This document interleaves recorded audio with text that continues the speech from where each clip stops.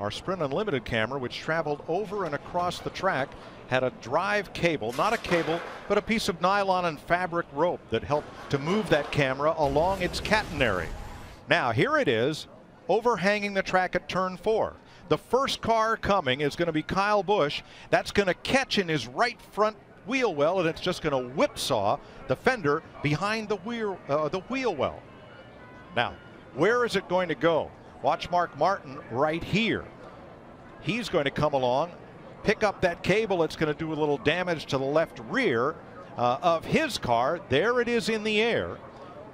It's going to catch on Mark's car, and then it's going to go underneath Marcos Ambrose's car. You see the camera getting kicked, the cable getting kicked up into the air, off to the side, and it's going to hook underneath Ambrose's car where it severs a brake line. There it is again, moving between Martin's car and the yellow and black number 9 of Ambrose.